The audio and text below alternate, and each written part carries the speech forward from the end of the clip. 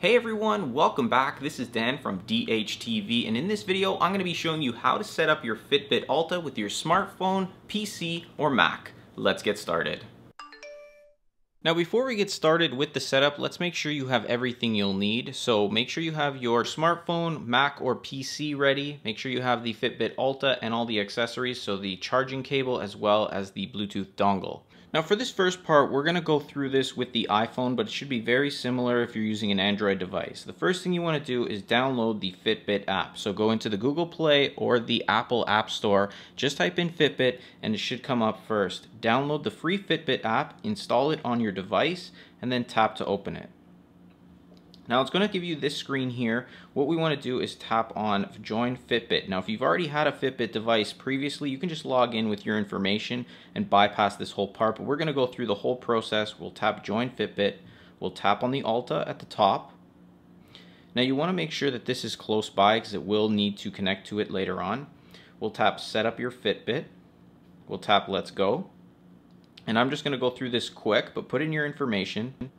And then on this page here, you want to put in your name, your email, a password, and then you want to click right here where it says agree to the terms. Once you've done that, hit next. Next, you want to tap agree, then we'll hit next. So now it's going to try to find your tracker. It's also giving you some suggestions on screen, so if things aren't working, do that. But it's found mine, and it's asking me to put in the numbers that are on my tracker. So I'm going to go ahead and input those numbers right now, 8828,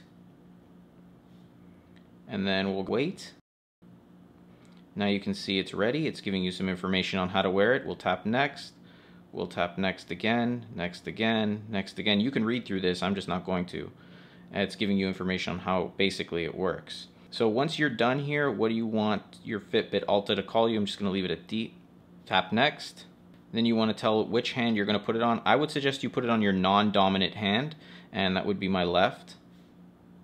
And you can decide which way you want the screen to appear, whether it's vertical or horizontal. It'll look like this. Choose that. And it's showing you some more information. And then hit done. It's going to log you in, and you should be all set up with your Fitbit. So the first thing we want to do is go to this page here. It's fitbit.com/setup. And we're going to scroll down, and it should say download for Mac or download for Windows. Depending on what you're using, select it down here if you don't see it. Otherwise, just click download. Once it's installed, double click and it'll open up. Once the package has opened, we'll click on Install Fitbit Connect. Double click on that. By all means, read through everything if you feel more comfortable. And now it should be the same for both Mac or PC. It'll look exactly like this. We want to click on Continue. We'll click Continue again. We'll click Agree. It'll tell you that it's going to take 75.3 megabytes of space on your computer, which isn't much at all. And then click Install. If you're prompted to enter in your computer password, go ahead and do so.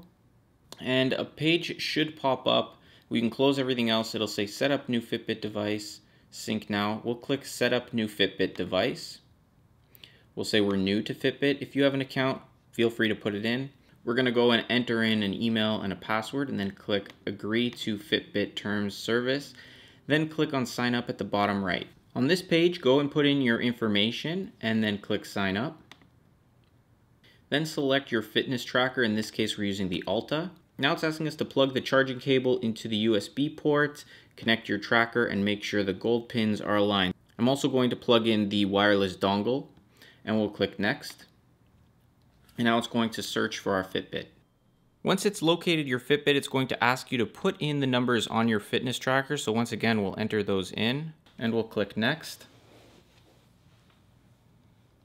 Now it's going to connect to our Fitbit.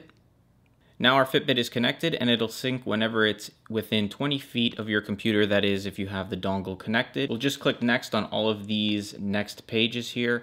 When you get to this page here, make sure you select your non-dominant wrist. That's what's recommended. And we'll click next again. Select how you want it to look.